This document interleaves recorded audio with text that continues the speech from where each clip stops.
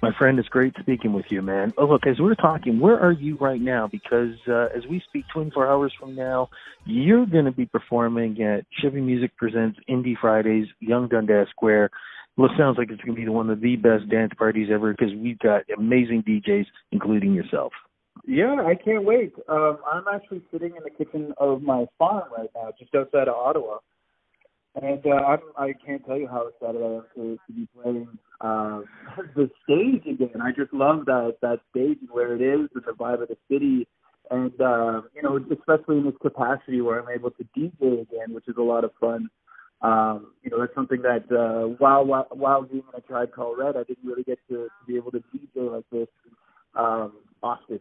Where there's a difference between like performing and DJing. I don't know if I need to explain that, but I can't wait to play this.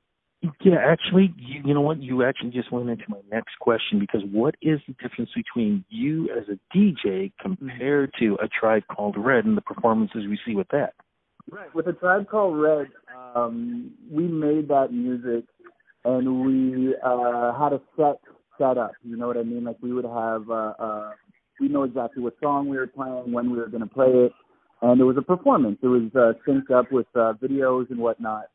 And so with DJ, I get to play familiar songs which aren't as like food. You play you have food that's well known that people will like, and then you start getting a little more dangerous and you get out there a little more, and then you get to feel out the vibe. It's a lot of fun interacting with the crowd in that way, as opposed to having like a set performance, when it comes to A Tribe Called Red, I've been blessed enough to have interviewed you guys for many years. I've been in the audience. I've been there at some of your greatest triumphs too, of course, winning the Juno Award. I've been when you yourself have spoken to people because you're a motivational speaker also. Do you realize the capacity now in what you and the band have in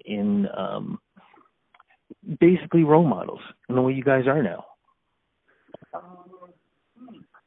I look back on my career in A Tribe Called Red and, continue to see what they're doing and whatnot, and it's powerful. And I have a very important of that group and what was going on and how important it is for them to keep going on with it. I just realized that I had a gift in a way of speaking that I didn't know that I had before. And to be perfectly honest, like I was terrified. Performing now with speaking, it's even scarier.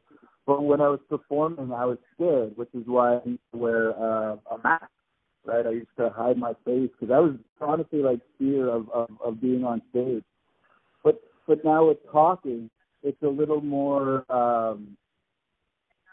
It's more in depth where I have a stronger contact with the audience and where I can get ideas across that I feel are a little more urgent, and I'm able to get them across in a more urgent way than pretending to be happy on stage for an hour, if that makes sense.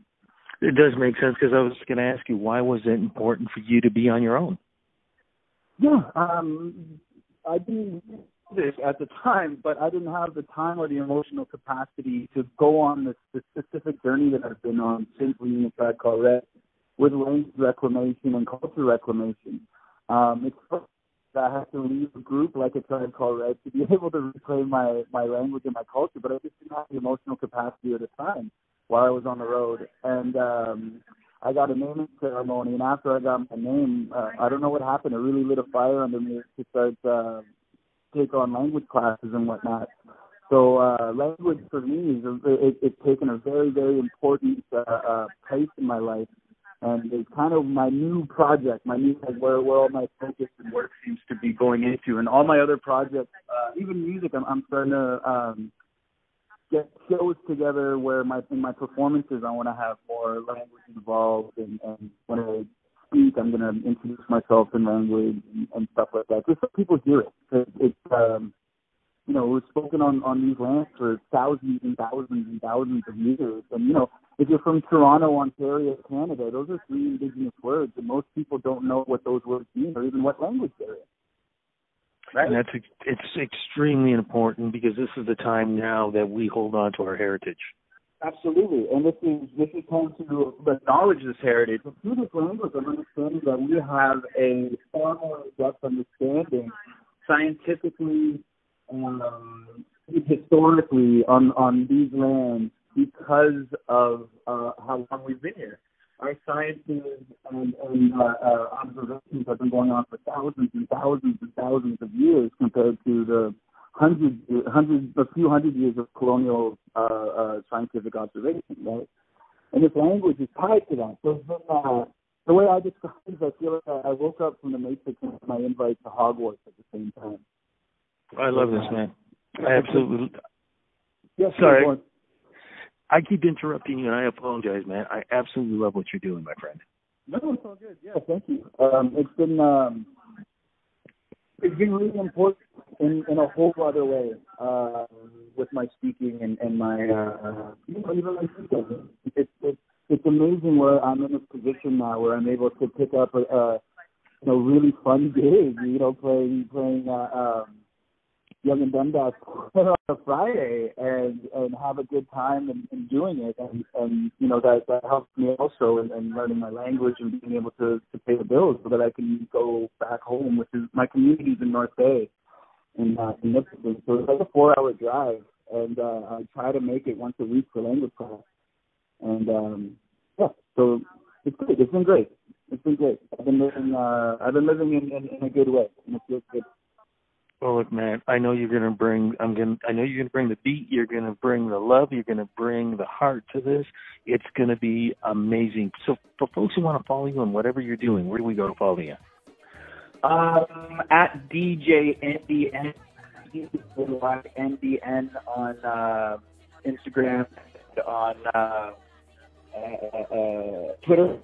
So I'm putting up language stuff too on all of those platforms, which is a lot of really good reception. So it's been fun.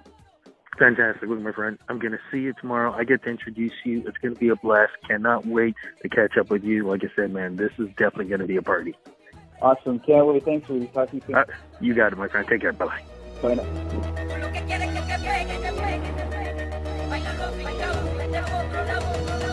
DJ NDN.